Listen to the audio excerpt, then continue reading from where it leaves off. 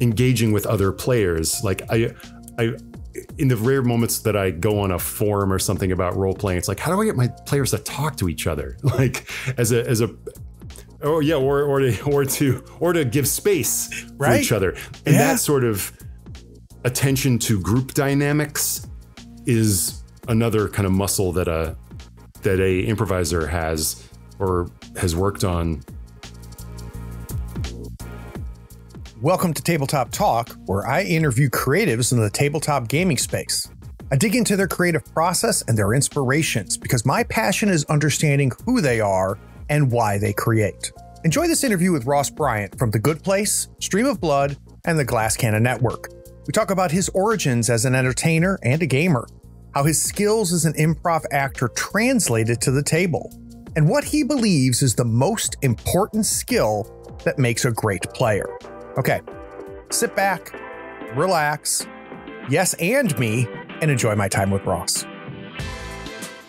Hello, my name is Sam Dunawald, and when I'm not breaking down game mechanics on the Dice Exploder podcast, you better believe I'm listening to Tabletop Talk. Howdy friends, Craig here. My guest today is Ross Bryant. Ross is an actor, writer, and a star player in many of my favorite actual plays. You might recognize him from the Good Place TV series, Stream of Blood, the Glass Cannon Network, or my new favorite game show, Game Changer. Ross, welcome to the third floor. Oh gosh, great. Thank you so much for having me. So first off, hats off to John for getting us connected. So Mr. Harper, I appreciate you getting me in contact. Indeed. I've been a fan of yours from far away, and you have been, your category is been on my target list for this show. So normally, Ross, I target people that do actual plays and people that design games and, you know, talk about that in the tabletop industry. And what I'm finding is that there's a unique person, and you're one of them, which is somebody who is a performer, an actor and a comedian who also plays. And, you know, I understand that there's a lot of you out there. There's a lot of people that are in your industry that also plays games. So I've been really looking forward to talking about this. And normally how I start my podcast is I go over your gaming origin story. But I feel like you have two origin stories that we want to touch on if we can. So The first one I want to touch on is you as a performer. So at one point, Ross, did you just go, you know what? I think I'm good at this. I think I want to do this. And if so, can we go back to when that happened? Sure. Yeah. I mean, as with most people who get fascinated by this sort of work, or just get bitten by the bug, quote unquote, sometime in childhood, like hammy kid gets put in play, and I was no exception. And that was a delight. That was a delightful experience to me. Do you remember why? Yeah, I mean, I think so much is just the play of it is so delightful. I've always loved like imaginative, make believe playing as a kid. I grew up in a lot of far flung places. My dad worked for the U.S. Fish and Wildlife Service, and we moved around the Southeast a lot. So I was frequently the new kid in school, and we were often living on literally the refuges. So not just in kind of remote places of the South, but on places set aside for their remoteness. So like I lived, for example, for a while on a World War II era army base that had been given to the Fish and Wildlife Service after it was decommissioned. While its buildings remained standing as like a sanctuary for barn owls, we lived on a street with several houses of which we were the only tenants. Oh my goodness. A very kind of like only in retrospect sort of surreal experience. And so you have a lot of time as a kid to kind of have this rich, solitary, imaginative life. And that was such a rich component of my childhood. And it was so fun to kind of I wouldn't have put it in these terms then, but it was just, I can kind of in retrospect see that it was a way of bringing that sort of imaginative play that was just kind of in my room and putting it out for people and getting a positive response, of course. Like managing the attention of others is such a huge part of it when you start, I think. And it then kind of did become sort of a way to find a community as you become an adolescent. And when I was in later high school and college, I stuck with it. And it was in college that I discovered improvisation. In high school, I went to an arts magnet school for my last year of high school, and I studied with a guy who had literally been a student of Paul Sills and Viola Spolin. Oh, wow. Who were sort of some of the foundational folks of improvisation.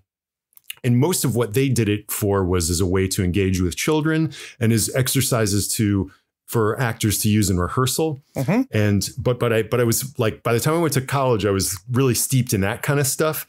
And it was in college that I met people who were into performing improvisation at the same time that I was like getting really into kind of the artsy side of performance, at least reading about it. I was really fascinated with like weird experimental theater and performance art and all that kind of stuff. And the same sort of, and I would read about this stuff and how all those artists aspire to this level of immediacy and engagement with their audience and meeting them where they are, not just being kind of mere entertainment, but really engaging in this communion, almost like ritual communion with an audience, and kind of divested from all that sort of highfalutin language. That's so much of what improv was for me. It's so immediate. It's so spontaneous. It's so you're in this, the performance is a dialogue with the audience. And it was so thrilling and fulfilling to me. And to the point that when I was in college, I made up my mind that I wanted to move to Chicago, which at that time was kind of the mecca of improv, and study it, or just immerse myself in that scene. And that's what I did. And how did Chicago go? Talk to me about Chicago. I loved Chicago so much. I think I arrived there like in the mid 2000s, and from the late 90s to kind of the mid 2010s was this just explosion of that scene. Not just improv and sketch, but also stand-up comedy, a huge scene there. And it was as a member of that larger Chicago comedy community that I first met Jared Logan as a stand-up comedian, and so many of my friends. But it was just this incredibly vibrant, scrappy scene where a bunch of people that I recognized myself in, these people who had kind of like been bitten wherever they were in the world, had descended on this place where people took this thing that the outside world thought was silly and took it really seriously. Oh, that's cool. And it was so exciting to be a part of that scene, and I was just so excited to perform, have an opportunity to get on stage as much as possible. And those first several years were just me just grinding, doing as many shows as I could, and like working as a temp in a law firm and just like staying up till 3 a.m. every night, doing shows, taking classes, and just enjoying being in a city, having been in basically growing up in swamps my entire life. There's other people. Yeah.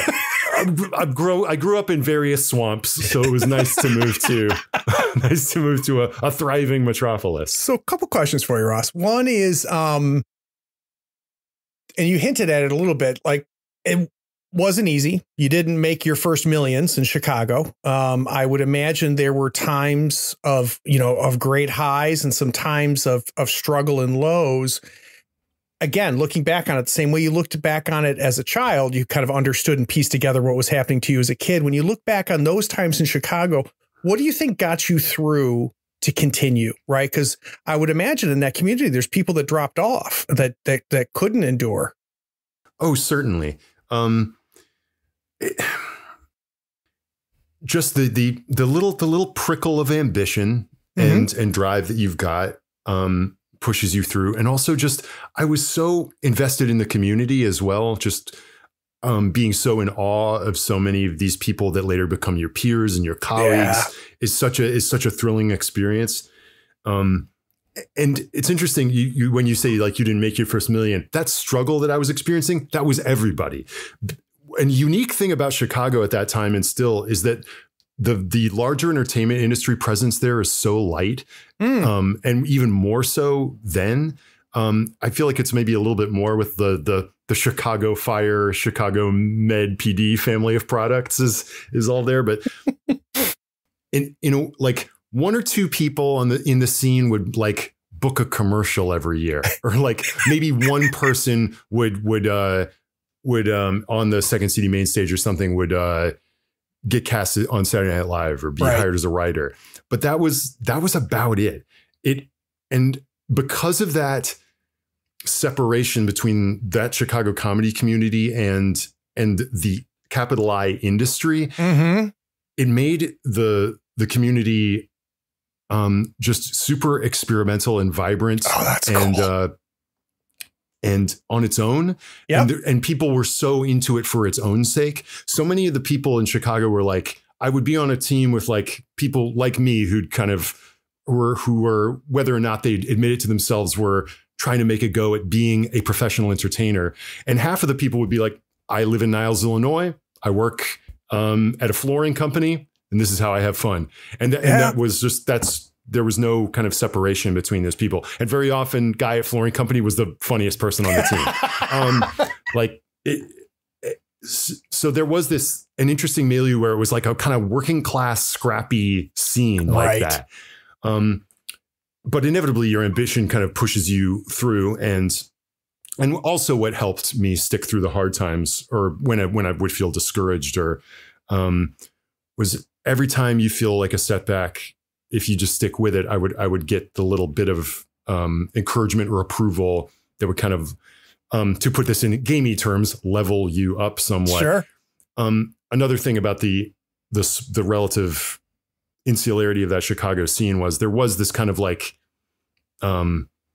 ladder, so to speak. It's like, if I take classes, maybe I'll be put on a team at IO. If I get put on a team at IO, maybe I'll be on a house team. Maybe I could audition for Second City. Maybe I could be on the touring company at Second City. Maybe I could actually get paid to do this.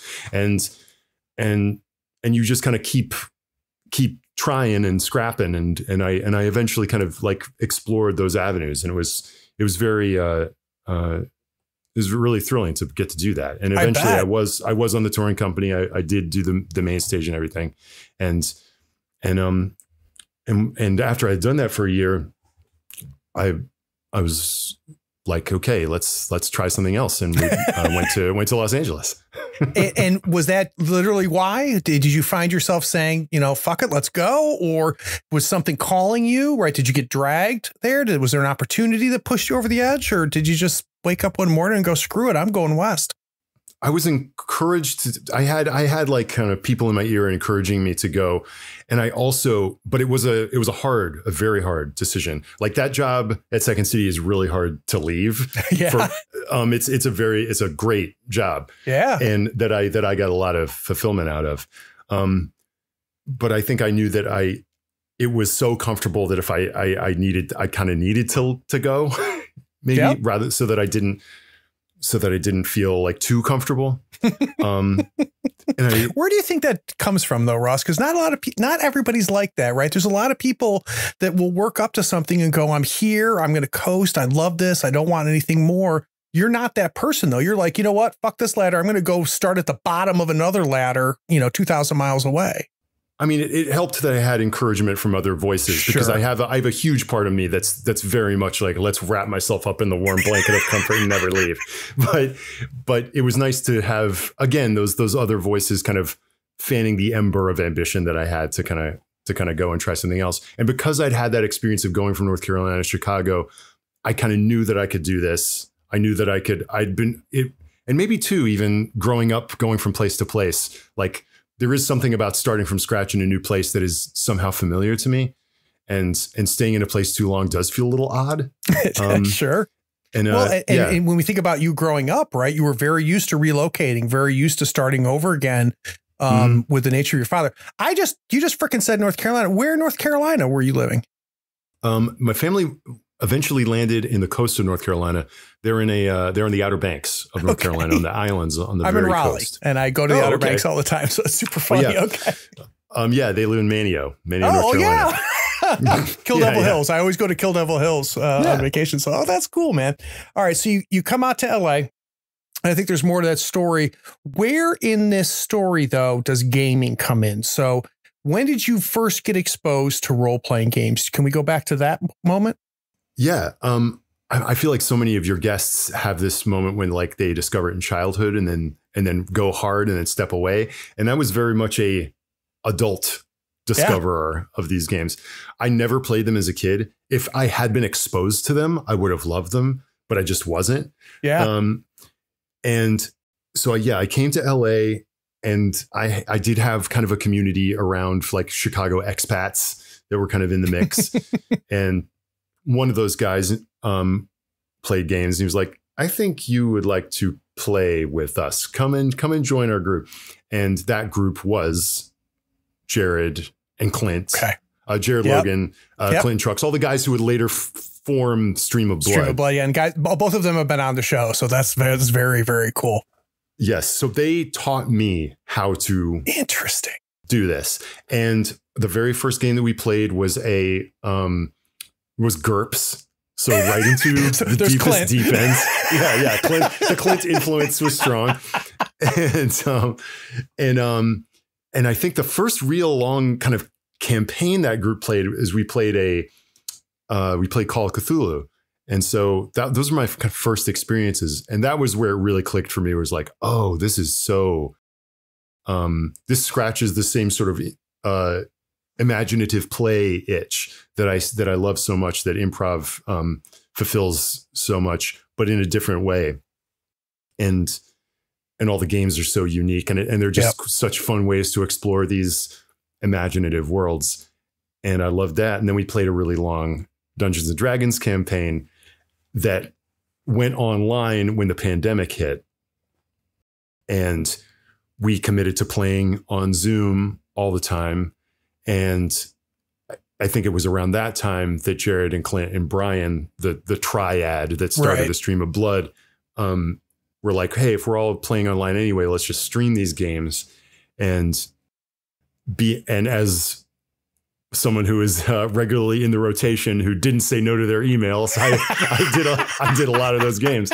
And it had a lot to do with, like, because I get so much fulfillment out of improvisation and live performance. Right. The pandemic was really emotionally tough for me. Like I had to really grapple with how much of my own sense of self-worth is tied up in the applause of strangers. Yeah. And it was really, really tough. And doing actual plays over the course of pandemic with Stream of Blood was such a release valve. Yeah. It really, really saved a part of my brain.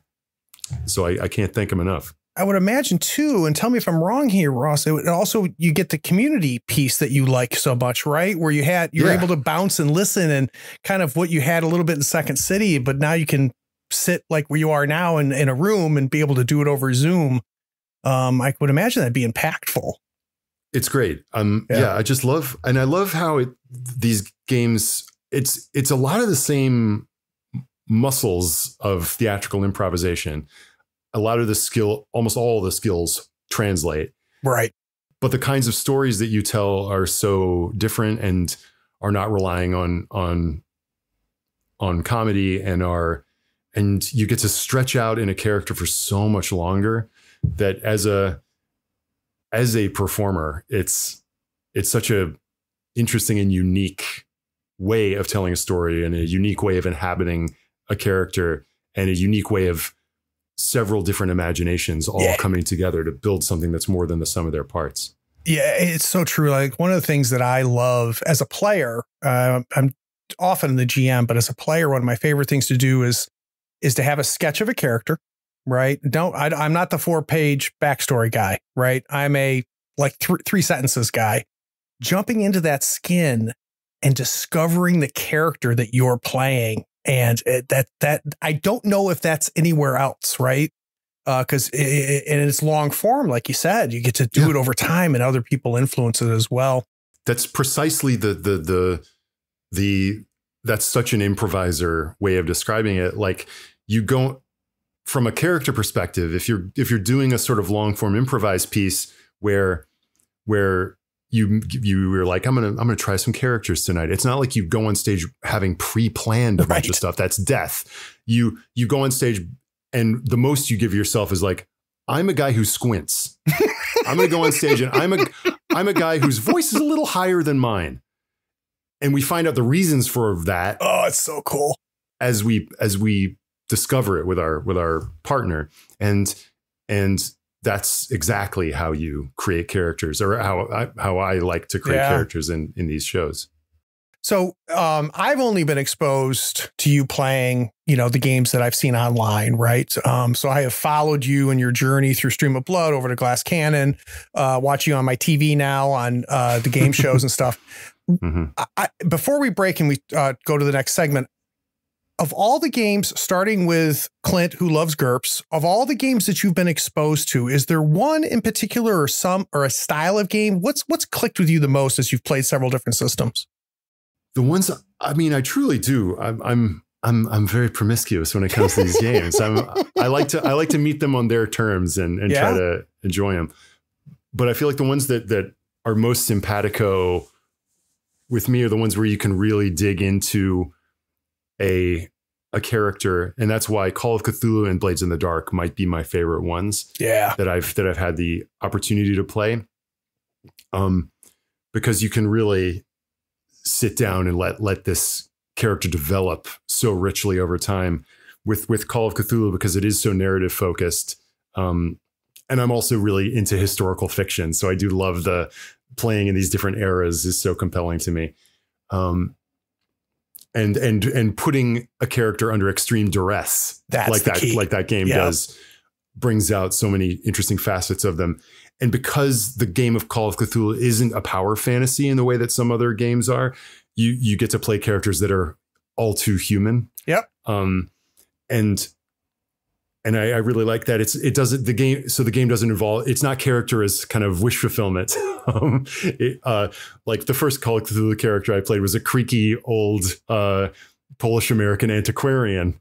And so not necessarily what your layman thinks of when they're like, you're getting together to play role-playing games and roll dice and you're playing a weird old academic. Okay.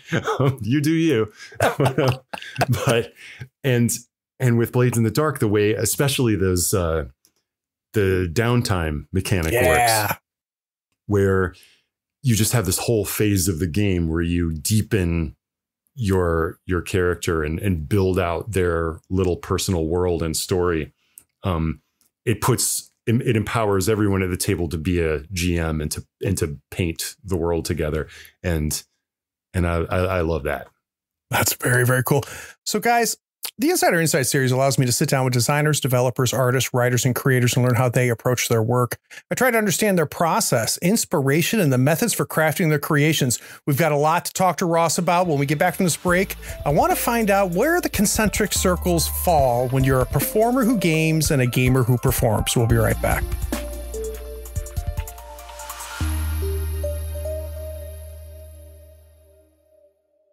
Hey everyone, this is Zoe, co-host of the Maniculum podcast, here to tell you about our new Kickstarter project, launching June 1st of this year. The Marginal Worlds Kickstarter is a deck of 50 easy-to-play magic items pulled directly from medieval manuscripts that you can play in any TTRPG. So if you're looking to dazzle your players with magic items once hidden for centuries in ancient tomes, sign up on Kickstarter or themaniculumpodcast.com to check out sample cards, playtest them yourself, and bring the magic to your table on June 1st.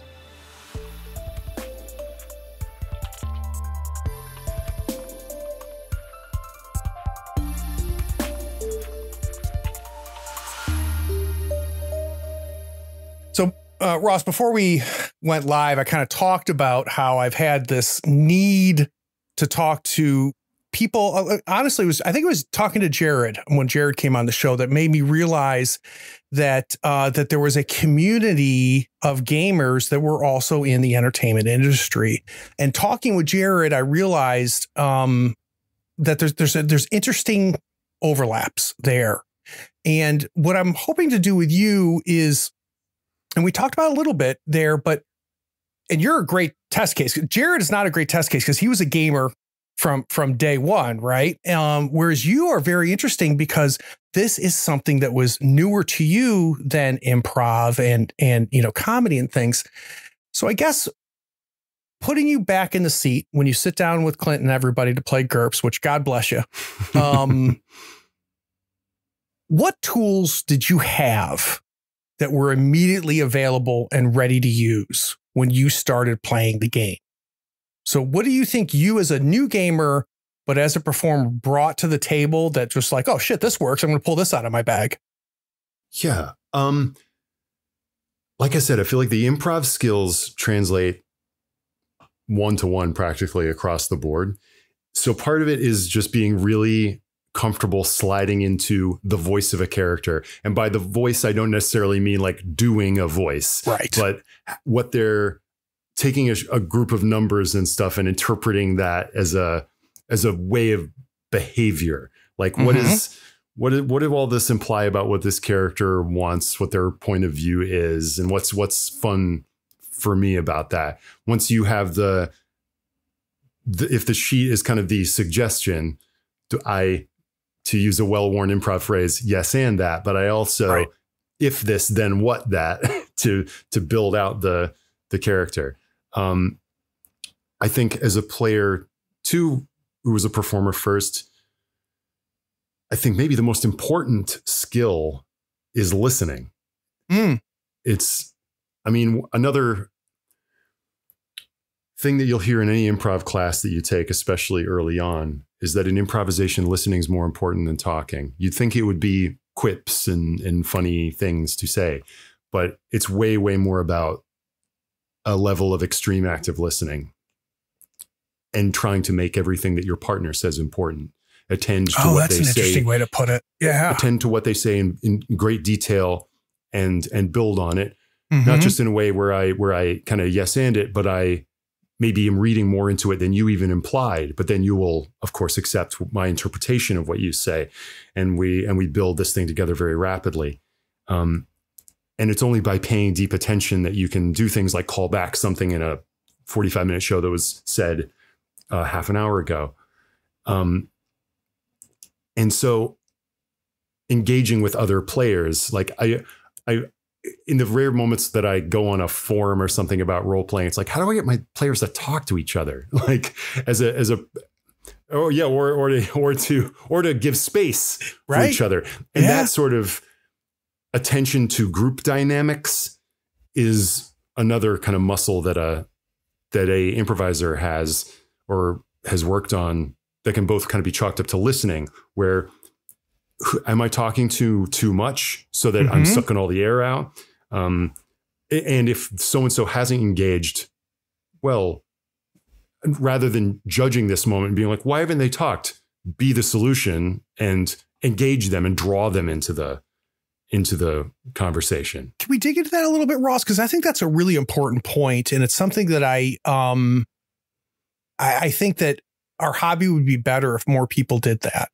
So can you think of techniques or things that you do to say, Craig's over there he hasn't really talked a whole lot in this scene or in this, the last 20 minutes we've been playing, and I can help with that. Like, can you give me an idea of what you would do or what you do? Sure. I mean, I would, in a gaming table situation, if a character, but after you played for a little bit, you should have a sense of like what characters' kind of deals are, your own sense of their kind of bullet points about what a character wants, the filter with which they view the game world. And so like one of the simplest things might be just like asking them, like, I mean, very simplest is like, what do you think about this thing we just experienced? Or maybe offer a take. It's like, I bet your take on this is this. Am I right or wrong? Give them the opportunity to either agree with you and start a conversation that way, or to disagree with you and start a conversation that way. Or just, and it doesn't, and I can be very dialogue heavy. I realize not everybody plays like that. And not everybody likes to really, do an accent or whatever. But you could do the same thing out of character, kind of narrativizing. Another thing that is helpful. There's two levels. In improv, we're often taught to play characters that like each other, even if the characters are in conflict. If they don't like each other, then why don't they just leave? And then there's no scene. Right. There has to be something that kind of glues them together, even if they're butting heads. Yep. And I feel like a party kind of, it's helpful. It's helpful if it has that kind of dynamic. If the characters have some level of mutual respect. And if nothing else, you can fall back on that. I think one of the most fun things you can do as a character in a game is to give another character a compliment. To confess, like in Cthulhu, I feel like I find myself doing this a lot, where like a character will be like, I contended with that situation terribly. I'm falling apart. I'm going mad. I wish I was as strong as you. I wish I was as helpful as you. If only I could be more like you. Help me. I have a friend who says that, like, if you're ever stuck in an improv scene, one thing you can always say that always works is, I have a confession to make. and if you kind of look at the spirit of that, if you just confess something to another character, it can draw them in. It doesn't necessarily have to be something about your weakness or their heroism. Sure. But if you confess something about personal, then what you've done as a character is, what you've done as a player is say that this is a safe space to talk about what is personal to my character. And I'm offering you the chance to do the same. And if I'm sorry, I'm going on so long, but I'm kind of working this out on the fly. The characters like each other, but also behind that, the players like each other. Right. The actors like each other. Yep. There's another sort of well-worn phrase in improv is treat each other like poets and geniuses, and your players will rise to the occasion. Before every show, we always pat each other in the back and say, I got your back. And it's all very like touchy-feely theater school, cool, but it does really set a vibe. Yep. There is something really protective and kind about walking on stage, knowing that, like, in the event that something goes weird, like, you will be there to help me. I'm there to help you. Yeah. And you can't fuck it up, right? Yeah. And in games, the stakes are, and as in improv, the stakes truly are quite low. Like, we're not splitting the atom here. But if you go in just like willing to respect everybody and respect everybody's choices, then things are going to be very smooth. And just having that attitude, that got your back kind of attitude, amongst each other as players, just lets the communication flow. I think that's a huge lesson. So one thing that I've always had in place, Ross, with my tables is I said, you guys can make your characters. We'll figure it out. I always make sure we do it as a group for the type of stuff that you're talking about. But I have the one rule, which is I don't care why, but all of you trust each other. So you figure out why that is, but everybody at this table trusts each other. Their characters trust each other. Now you can build whatever the hell you want after that. And it's very much tied to what you were just talking about there. When you think about, I'm trying to think, what are you in year 4 playing, year 5? How many years are we? I played a little bit preceding Stream of Blood, the COVID pandemic. This is the way in which I order all this in my brain. So I'm about 6. Exactly. The what was? Yeah. I'm 6 years in, 6-7 years in. Do you, and you may not, right? This is a classic Craig Shitty question. Is there a gaming moment that's really burned into your brain where you're just like, when I think about, dude, why are role-playing games fun? Someone says it to you, you go, let me tell you about this time. Do you have one of those? I have so many. Like, that's the hard part, right? Can you pick one for me? I have so many. And it's split too between home games and stuff that happen on streams. Whatever clicks. You understand what I'm asking? Of course. I think just in that D&D game that we played at home, just there was a moment when we were facing off against one of the many horrible evils that we were trying to dispatch, and it looked as though it was going to be curtains for our gang, and just something happened where you get to play the hero, where I just like a villain has a knife to one of the player characters' throats. They're about to die. It looks like it's done, and then you polymorph your friend into an earthworm, grab him with a mage hand, and you save the dang day. I will truly remember that until my dying day, as I'm like in my fugue state in my deathbed, whispering about Dorney and Dawnbreaker, and the hospice nurse is like, "Okay, Mr. Bryant, go walk into the light." Yeah. Oh my God, we turned the oxygen off, sir. Yeah. But also, like, that's one. But I mean, another huge one is just the way that our there was a sort of a storyline in our Blades in the Dark campaign on the Glass Cannon, when a character I was playing got possessed by the ghost of the deceased lover of one of the other characters, and this possession corrupted them and made them a little deranged. It sounds quite mad when I say it out loud, but I promise this all makes sense in context. Go back and watch Haunted City on Glass Cannon. It's so good. But there were so many moments in that journey where especially towards the end, when it was like player versus player, and this I don't think contradicts my like each other. Not at all. These characters did like each other too much. Yep. and all of this was very only possible because the players trusted each other so well and were invested in telling a compelling story.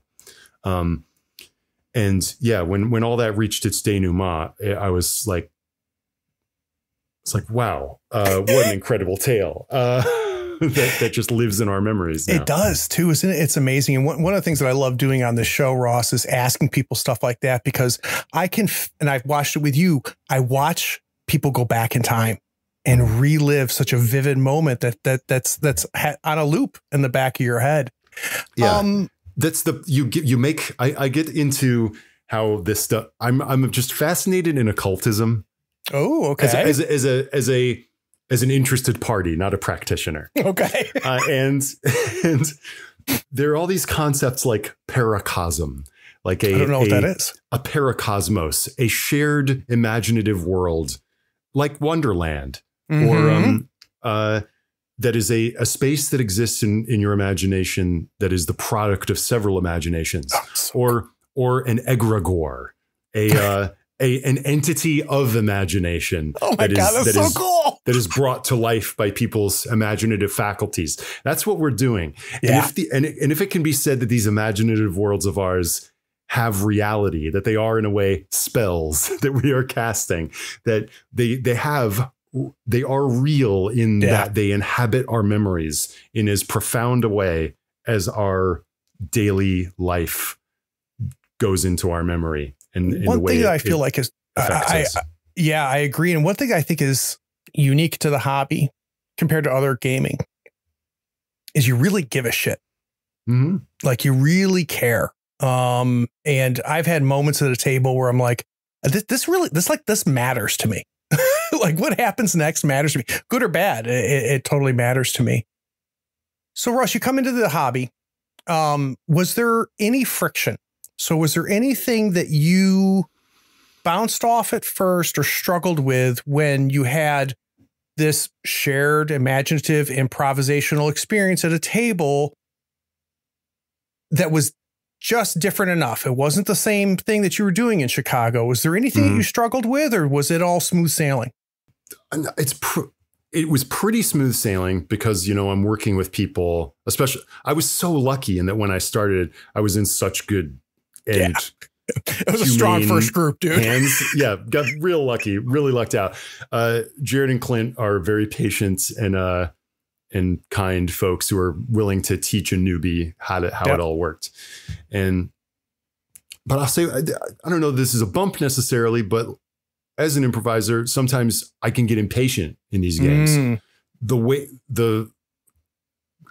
Sometimes the mechanics can feel frustrating if they just kind of feel like they're killing the momentum. Yep. Or it's like, I want to get on with telling the story. Why do we have to get bogged down in, are you 45 feet from so-and-so? And sometimes I feel that way. Yeah. Often especially if the GM has the right attitude and everyone is kind of on the same page, those moments of, especially in the heat of a combat where you're keeping a leg in the narrative space, and you can dip out into the table space. That's so much a part of it is that pivot of like, and it's a weird skill that you just kind of pick up, but like switching into character voice, and we're painting the scene and you hear the music in your mind's ear to, okay, it's pennies on a dry erase board, and okay, who wants a spindrift? And I think, okay, I am 20 feet from him. So okay, great. He is within like ray of frost range, and and I've got a feat that does this if I roll this. Yeah.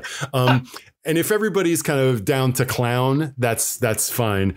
But if I feel as though, in those moments where I feel as though the system almost is like working against my own sense of like momentum and propulsive urge to get this story told, that can sometimes feel a little frustrating. Yeah, I'm a big fan of system matters. And it's where I struggled with D&D, is that it was just too much mechanics for me, because I share your thing. Whereas with Blades, the mechanics kind of slip in, help us figure out what's next, and they slip away, which I love.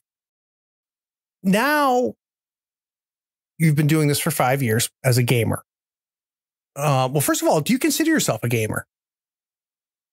I feel like that's stolen valor, right? I feel like I haven't been in the war. I haven't been in the wars long enough. I'm with people who've been doing it for so long. I don't know if I count. I'm also put that D20 down. You didn't earn it, Ross. Yeah, damn right. Oh, that's funny. Get that. I'm going to steal that stolen valor line, just so you know. Yeah. But seriously, do you consider yourself a gamer? I consider myself I will tell people I'm into TTRPGs because it's kind of exclusive to that. I'm not a big board game player. Yeah. I'm not a big card game player. I'm not a big video game player. I'm really just into this stuff. It's not for, I've got a little bit of interest, but there are only so many hours in the day. True. Yeah. I'm kind of committed to this one. Yeah. But yeah, if people are willing to extend me the title, I'll take it. I put the sword on both shoulders. You are now a gamer. So I guess what I'm wondering, because we've really got to think a strong sense, Ross, of how the skills that you came to the table with influenced how you played and how they translated. Has anything come back? So have you now found, when you go on an audition or when you're doing improv or doing something not at a gaming table, is there anything that you've taken back from gaming? Yeah, I think, and I hope it's a good habit, but I just felt myself become so much more of a verbal performer. Ooh, how so? Being confined to the boxes on like a Zoom or a StreamYard call. Yeah. And we're doing really, when I describe what I do as a actual play streamer to an improviser who has no idea what that is, I just say like it's basically an improvised radio play. We do improvised radio plays, and that's pretty much what it is with the dice and the mechanics and all that. Yep. that can drive that. You get into the weeds of that, then a layman's eyes begin to glaze over. But because of that, it's fundamentally an audio medium. I got used to, I think, really leaning into words and wordiness, and I got really confident more so with like going on at length and being able to like kind of set up and follow through on a long train of thought in words. And I think there's times where that's really valuable. And I think there's times I could probably rein it in. Sure. And I've noticed that I became much more of a verbal performance, like comedy improviser when I went back to the stage. Like I just felt so much more confident riffing in that gear. Yeah. And I'd like to become more embodied, you know. Maybe I need to do LARPs, and that'll help. You didn't think you were a dork now. Yeah. Actually, you know what? I make jokes about LARPs. That has like, so for a lot of gamers that play like Magic the Gathering and board games and stuff, they look at role playing games and go, no. I'm a geek, but I'm not that geek, right? That's a whole nother level. And then you have the people in the TTRPG community look at LARPers and go, oh, no. That's too far. But actually, LARPing is actually pretty cool. I've been exposed to it more and more. I dip my toes there a little bit, but a lot of my friends are really into this one that happens outside of LA, and they've coaxed me to do it many times. It's called Twin Masks. I've never done it, but a handful of my friends who straddle the game improv divide as I do are very into this LARP. And what do you know about it? When they begin talking about it, it's so lore dense that I'm like, okay. I'm now conveying this to you like third hand, but sure. It's a society of, I think it's people who are all ghosts. Like their town they're maybe all in a sort of afterlife. There are distinct cultures that they're all members of. People do every night. There's an attack. People do turns being the villains, but they have their old little town and little culture, and like there's apothecaries and musicians and traders and all kinds of folks. I don't know. That's about the extent of it. But yeah, my friends Zacharino and Sarah Kaplan and Mary Lou love it. Love it. That's so cool. Yeah. If you're like me too, like I don't care what somebody's into. I love talking to people that are into shit. Like if you want to like really see me at my happy place, it's me finding somebody who loves something and getting them to talk about it. Cause that passion about, I don't care if it's about hunting knives or LARPing or whatever it is, when you can engage somebody and pull that out of them, and that just enthusiasm is pretty damn cool. What is nerdery if not like just like highly specific enthusiasm? It's so true. Yeah. And if a nerd is ridiculed, it's because they're too enthusiastic and passionate about a thing that someone does not understand. And God bless. Sometimes we find our people. Yeah, I'll tell you what weirds me out is like, this happens to me is where I meet somebody who doesn't have any hobbies. And not there's anything wrong with them, but that's so foreign to me because hobbies are such a big part of my life that I'm like, well, so then what do you do? Do you just like work? I don't understand.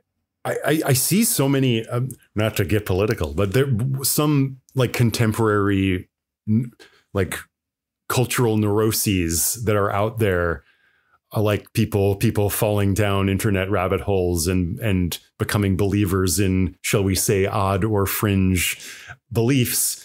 I look at that and I'm like, this is a hobby to them. It's what I'm getting. In a way, they are also engaging with a communally built imaginative world. And it's the same thing. I've never couched it that way. And I could not agree more. Like if you think about flat earthers, like you take a step back and you go like, what are we even talking about? But it is, it's, they find a community, they find things to engage in, to dig into, to discover. And, you know, the Earth's still a globe, but I get it. Yeah, right. Yeah. I get what they're doing there. Yes. So maybe good to kind of step back in these moments and just take stock whether the community and hobby you're a part of is benign and the ways in which it can perhaps reform. Well, and I think about like QAnon was the same way too, where you had, and it wasn't a coincidence that it happened during COVID, right? Where you had people that were starving, to be an insider and starving to be part of a community and things like that. Certainly. I'm not making excuses for anybody, but there is that part, I think, of that. I couldn't agree more. For sure. So guys, we're going to take one more break, and I want to pick Ross's brain. I want to talk to him about playing, and I want to talk about it specifically in actual plays. We'll be right back.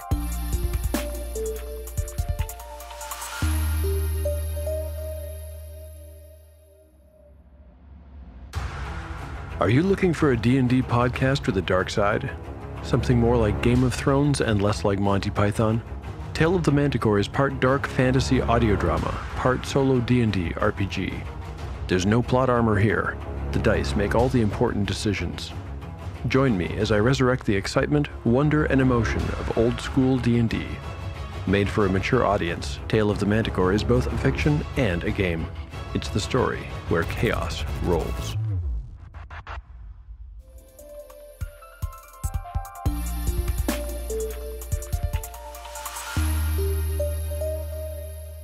You made an interesting distinction, Ross. You said, Craig, do you want my moment at the table or my moment on stream when I was talking about like big moments? And those are two different things, right?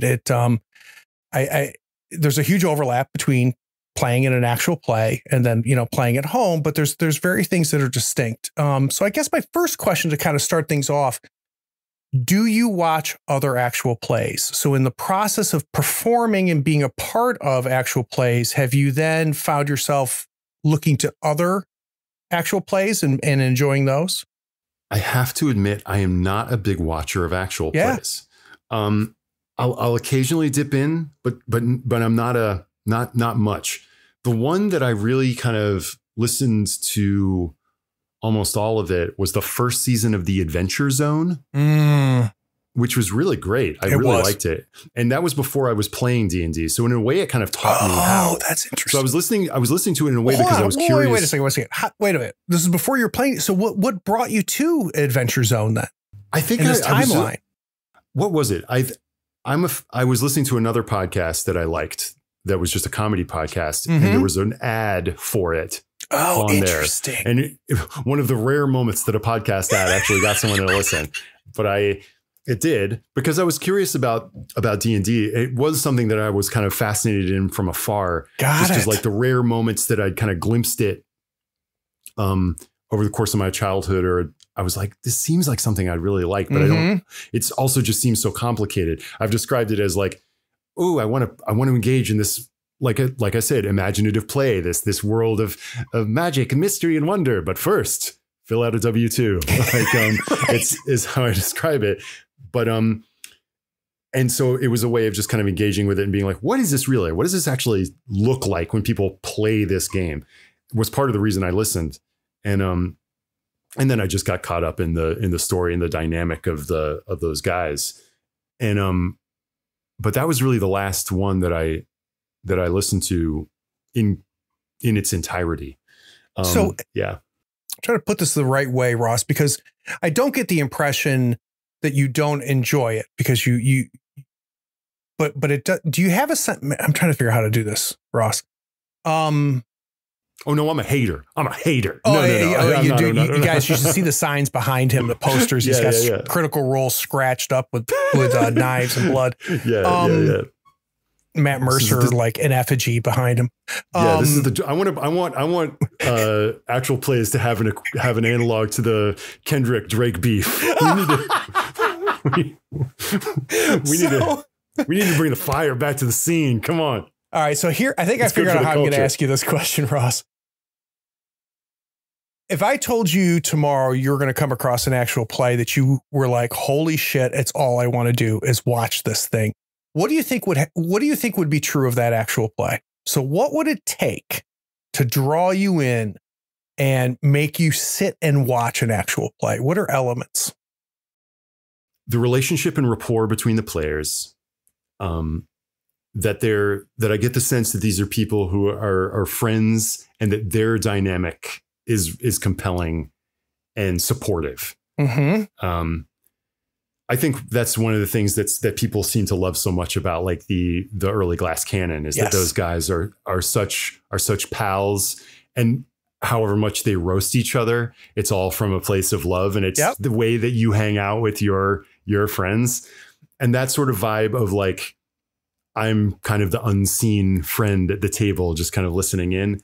I love that. I don't care as much as I like me. I don't need a lot of like peripheral bells and whistles. I don't need post-production. I don't need minis. I don't need a crazy set or costumes. Just people all kind of on the same page and listening to each other and committed to telling a fun story together. And that's it. That's really it. Which it's what I'd want out of an improv show too. Right. I don't really, another thing that I don't watch a ton of improv shows. Oh, that's interesting. Okay. I used to a ton. Yeah. But I perform in them almost every week. Right. But I rarely sit down and watch one sometimes, but when I do, what delights me is just the same stuff. Seeing people who have a good rapport, where these are people on each other's side. They have a sense of what they want to do. It's not just like, we're going to go out there and we're going to do a montage. It's like, we have a goal in mind. Right. We're maybe a little ambitious about what we want to do. And that just on the same pagedness is what I'm after. So we hinted at what a spoiled brat you are as far as the quality of people that you've had a chance to play with, right? You didn't have that shitty older brother next door that you learned D&D with, that many people that have gamed for a long time have. And understand that your answer to this question in no way is creating a hierarchy in any sense. If we had 4 hours, we could talk about every GM that you've played with. But I would love to know, and we don't even have to name the person, but what are things that you have had GMs do that really make the game for you? So are there things that you have had a chance to watch? Because you've now played with several very good GMs at this point. Oh, yeah. So lucky. What are things that you've seen GMs do that just really turn things on for you? I mean, I'll name names. I think Jared Logan is one of the best in the game, baby. Could not agree more. And he's so good at it in a way that does. This is not damning with faint praise or like a backhanded compliment, that doesn't call attention to itself. Yep. He's such a gracious DM. And when I talked about how I can sometimes be kind of a motor mouth, like used way too many words, is how I will critique myself after the fact. I feel like Jared is so economical in a way that lets your imagination run more wild. He gives you just enough for you to imaginatively engage, but not so much that you feel swamped by his world, where you get the sense that you can't touch anything because he is so delicately set up. Great way to put it. Yep. The world. He plays NPCs with a lot of integrity and humor, and he manages that balance of toggling back and forth between game voice and around the table voice really, really well. In a way that's really light. He has a very light touch. Yep. So that when you play with Jared, you always have that sense of like, we're just friends around the table, no matter how heavy it gets. But he'll let it get heavy. He will. And which I love. He'll let you sit in a dark place, which is really, or an emotional place, which is really cool. And it always feels earned. It does. And one of the biggest things I've learned from him as a GM is to give space. He does a great job with that, which is just let him go, give him space. And he's comfortable with silence.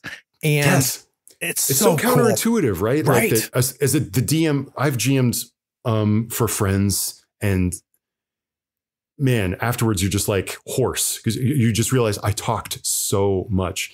And Jared is such a master at like being comfortable with silence and letting you fill that with your imagination. He's so gracious in that way. Troy LaValle has a lot of the same. He does a lot of the same vibe. He and a thing that Troy has done so wonderfully in our Call of Cthulhu game on the Glass Cannon. For those of you, if you don't know, both Jared and Troy are GMs on the Glass Cannon. Troy is one of the founders. And we play this Call of Cthulhu campaign that goes under the title Time for Chaos.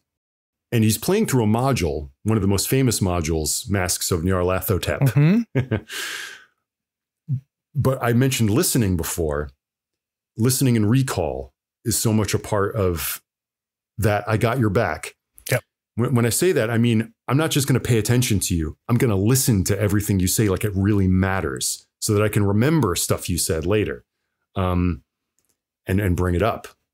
That's such a gift if a player will do that.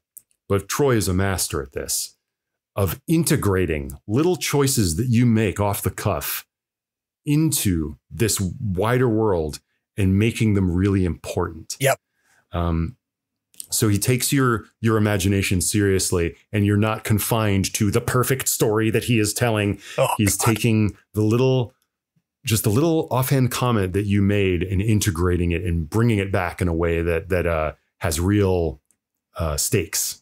It does, and real impact. And what's so cool about it is that, I love that you brought both of them, Jared and him, in the same breath. They're very different GMs. Mm-hmm. Yeah. But they share so much, which is something that I think is something for GMs that are listening. You should watch both of them run games, because they don't run games the same way, but they have a very similar set of skills.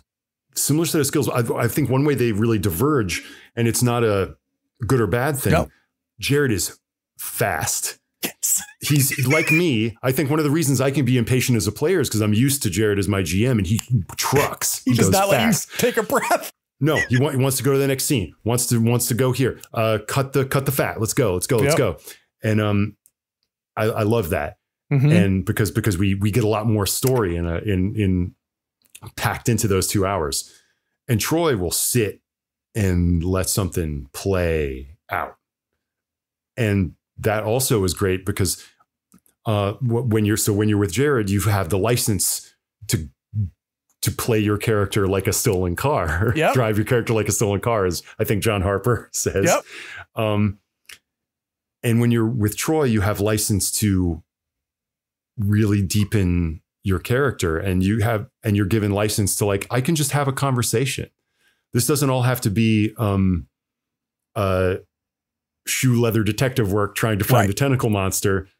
Me and Nora Ibrahim's character can just have a conversation, and it'll deepen both our characters, and whatever we say is being listened to by Troy to be weaponized. It's so true. It's so true. And that is hands down the biggest thing I've learned from watching Troy at work is, and you said it, it's the stakes, and by listening and bringing stuff back, choices, making the players realize your choices matter, and amplifying that by bringing them back and have them impact the world and have the world react to those is big. So, often when we talk about gaming, Ross, we glorify the GM. I want to talk about players a little bit. I could talk to you for 4 more hours about you as a player, and I'm not going to. You got a big enough head. I'm not going to get into that. Mm-hmm. What are some players because you've not only have you had a chance to play with some amazing GMs, but you've had a chance to play with some amazing players. And I think about players that you've played with that are very, very much veterans of the gaming. And then you've got people like, Abu Bakr, was newer than even you were to this, right? And just destroyed, took over the entire stream with his ability. Can you talk to me about some players that had an impact on you as a player, where you watch them and go, oh, I forget I'm playing because I'm too busy watching you? Yeah. Oh man, that's a great call. Everyone, you're spoiled. You've played with some great players. I really am. The game that I played the most on the Stream of Blood when it first started was called Vampires of Pittsburgh. It was a Vampire the Masquerade campaign. And that was Thomas Middleditch and Ashley Birch and I at the start. And then Thomas took a break and Abu Salim came in. And Ashley and he are they are capital A actors. And so when they play a character, they ain't going to half-ass it. That's exactly right. They're going to really emotionally invest in this avatar of their soul that they have created. Both of them play those characters with so much integrity. The choices are so true to the character that they've created. They're so emotionally invested in the world that we're all riffing out. And because of that, they have the courage to make big choices. That's the big thing for I think for players too, that another thing from improv and acting, it's all about just taking a big swing, making a choice. And very often a big choice doesn't have to be something that you're inventing whole cloth as like the cleverest thing in the world. It's just a choice to react to the last thing that was said. And both of them do that so beautifully. They're reactive actors. And so that when you bring things up, they make them important. Yep. And that's the best feeling in the world as an ensemble member. You're being listened to, and the things that you're saying are being reacted to with importance. So Ross, one of the big things that I was hoping to get out of this interview was to understand your philosophy as a player. And I think the biggest takeaway I have so far, and something I'm going to take with me, is this concept that you have brought up several times now of making the other players feel big, make the other players feel important, make the other players feel needed and wanted. I've never heard it phrased quite that way. I think that's phenomenal advice, Ross. Yeah. Like, I mean, I want to, as a player, like my desire is like, I want to be somebody both as a improviser and as a player where people walk away from the table being like, ooh, I really liked playing with that guy. It's not like they were the best. It's right. like they were really supportive. They were of me and my choices. And that's, yeah, exactly. That's precisely it. Treat them with integrity and make their choices really matter. Yeah. When I coach improv, when I direct improv, I'll if I see two green young improvisers doing a scene, the dialogue's going back and forth. Nice party. Thanks for inviting me. It's my first time at your house. Thanks. I just got the new furniture moved in. I've never seen a couch like that. Yeah, it's from IKEA. We're great. And I'll say like, that couch I've never seen a couch like that before. That's a statement of opinion. Take a punch. Take that punch. Whether or not you interpret it as good or bad, react to that as though it has an emotional impact. And that will open up this scene. If you're like, interesting how? I'm sorry my apartment isn't as nice as yours, Jeremy. Must be nice being regional manager, but or conversely, like, thank you. It was my mom's. Like this could go any way. Yeah. But like it'll deepen. Everything will deepen, and you don't have to invent a ton if you just take the punch. If you just like let yourself be impacted. So much of gaming is about building yourself up an armored character that can't get hurt. Yeah. But you as a character have to be vulnerable to the quote unquote punch to take it. And when you do that, player to player, they will feel supported because you've made their words matter. What's kind of cool to me about that idea, Ross, is that, and you implied this, and I don't know if that's my reading of it, is it doesn't mean that they meant to punch you, and it doesn't mean they were punching hard, right? That you can take it and make it a punch and react to it like it's one. Did I capture that? Yes.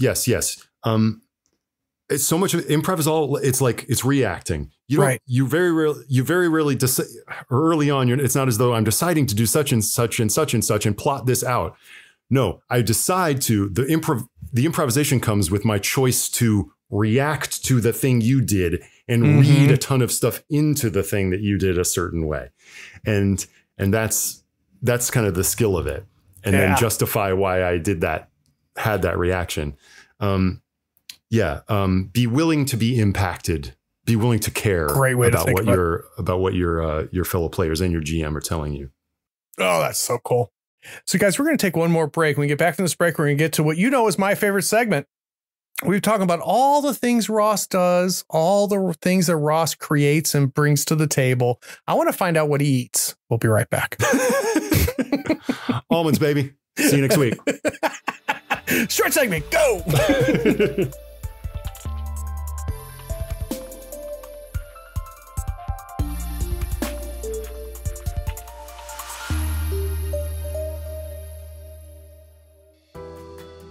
Hey, it's me.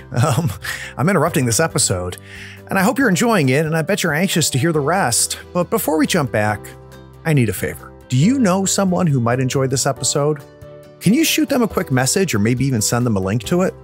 Listeners sharing this podcast was the primary reason we almost doubled our audience last year. Also, would you like to see and hear these games in action? Go to the Third Floor Wars YouTube channel and Twitch stream. Our actual plays combine compelling role-playing, character-driven action, and system tutorials. We create great stories while lifting the hood and showcasing the game mechanics. Links to both are in the show notes. Okay, last thing, and I mean it. Have you rated this podcast on your pod platform yet? Maybe even written a short review? It is a simple way for you to be even more awesome than you already are. Okay, now I'm done. Let's jump back and listen to the rest of this episode.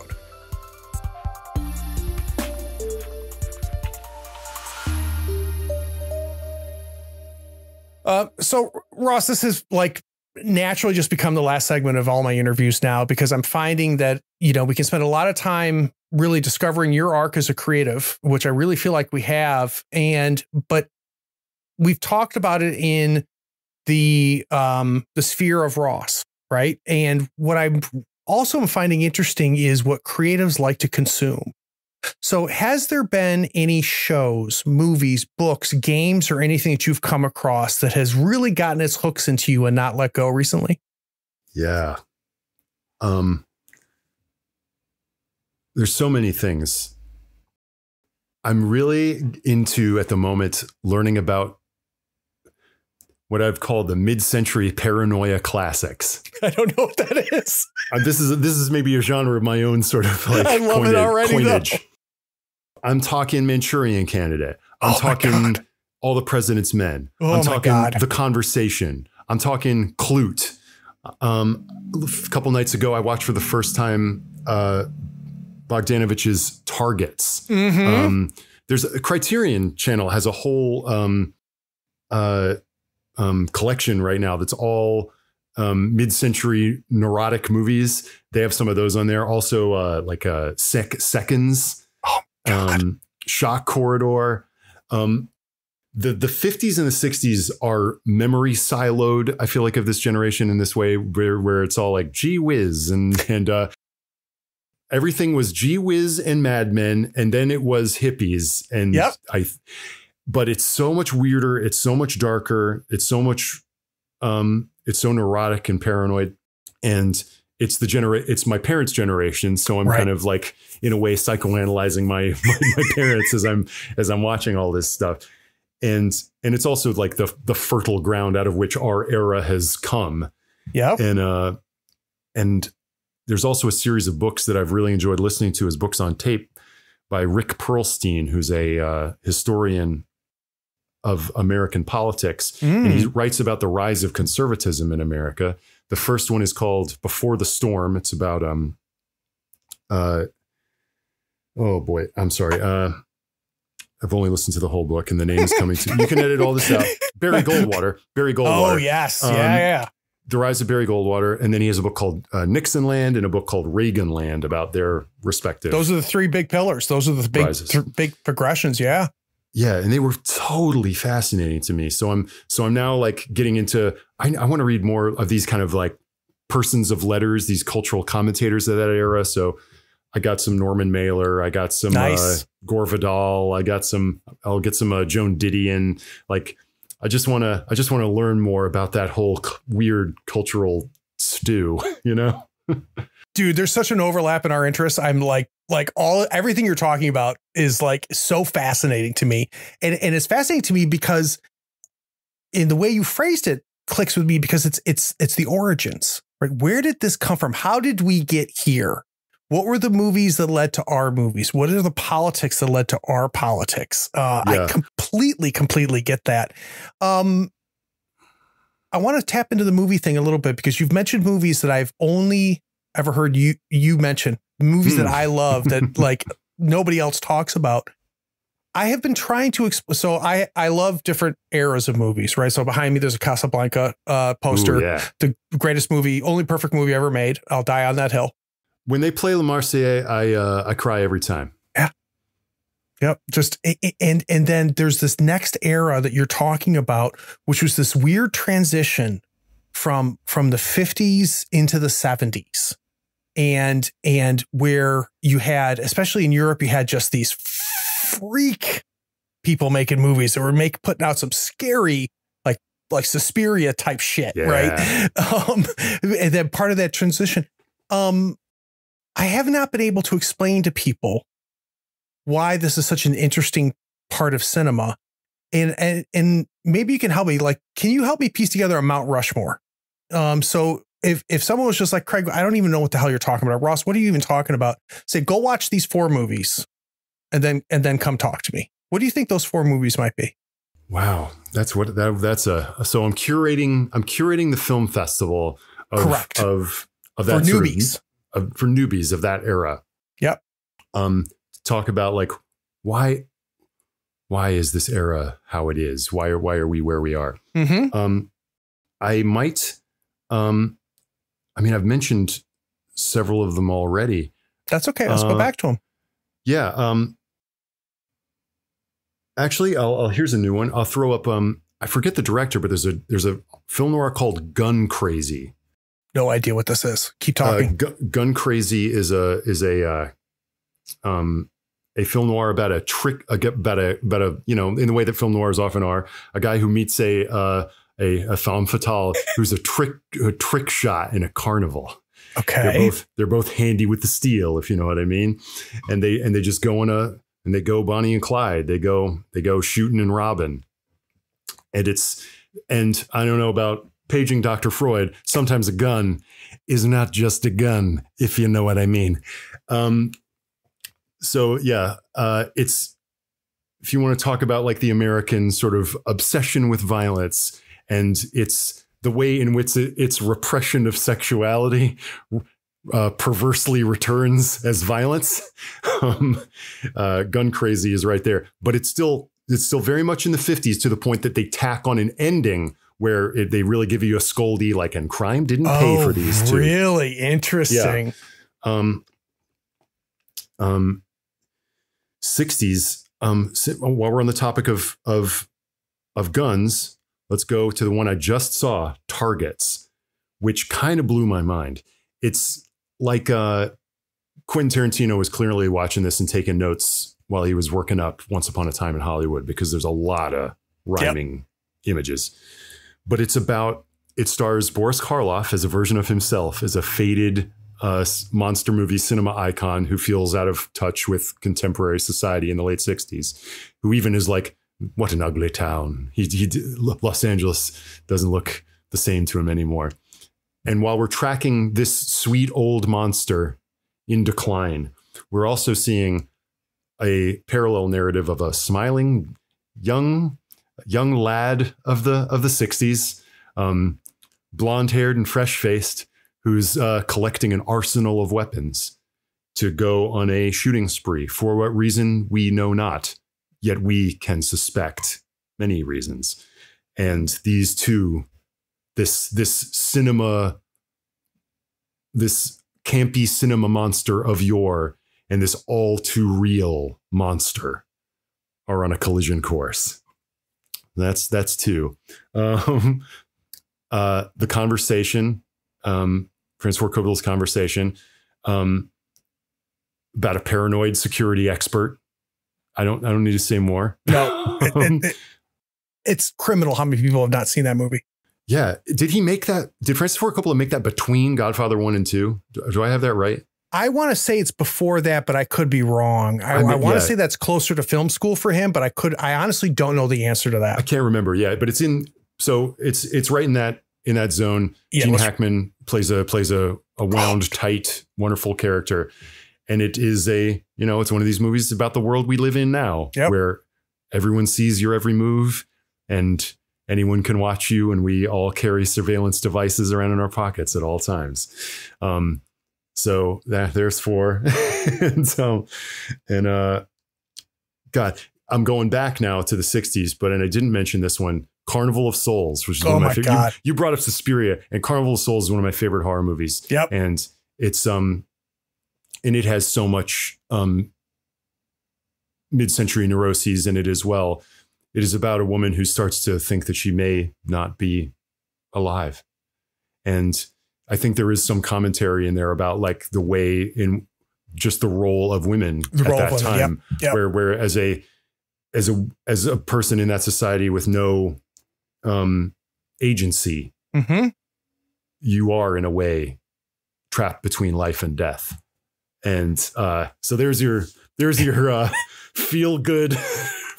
Your feel-good film fest. I'm behind it, and I need to go back and watch Targets because I haven't watched it in a very, very long time. And you mentioned it to me in like 5 images that are just burned into my brain. Just immediately came up. So honestly, Ross, on a Tuesday night, like you could be doing a lot of cool shit. Like you could be watching some of the old film classics from like early Lucas and early Coppola, but instead you decided to spend an hour or so with me, and I really appreciate it, man. Oh, appreciate it. This was a great conversation. Thank you so much for having me. And for those of you listening, guess what? This is the end. You made it. And I appreciate you doing that. Take care.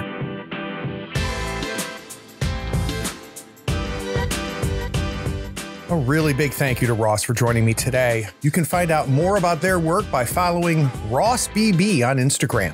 Do you think listening is the most important player skill? I'm dying to hear your thoughts. Let me know on Facebook, Twitter, Instagram, Blue Sky, or drop me a line at admin@thirdfloorwars.com.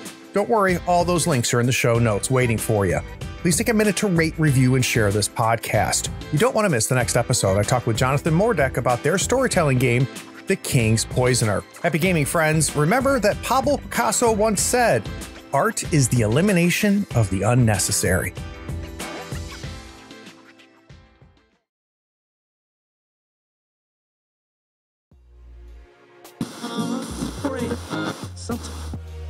Dude, you're good. You're a good guest.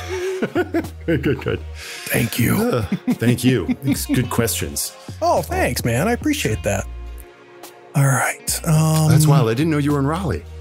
Yeah, isn't that funny? It's so funny. And, awesome. And now when you said North Carolina, I was like, man, I remember coming across that tidbit. It may have been your interview on John's channel, where that may have came up. And I was just like, oh, no shit, North Carolina. I don't think you specified where in North Carolina, but... Yeah, the OBX. I lived in Waynesboro as a little kid, too.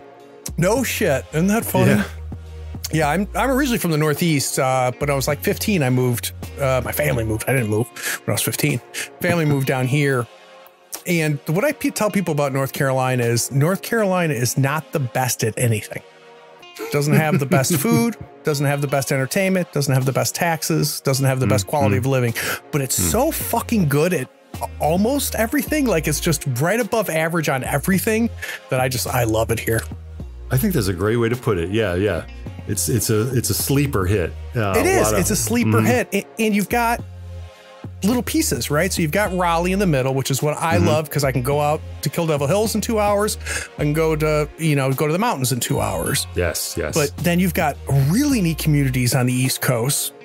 You've got some really neat communities in the mountains. There's a lot of garbage in between those 3 points, but it's good. All right, brother, I'll bring us back. Alrighty. Doing no time. Okay, on time. We're at about an hour. I think we got about 30 minutes left. You good? All good. Okay, great. How do I want to start? Yeah, this is great. Oh, thanks, man. It means a lot to me. All right. How you doing, brother? You all right? Oh yeah. Got another 10 in you? Yeah, for sure. Okay. All right. We're cooking. We're cooking with gas. Beautiful.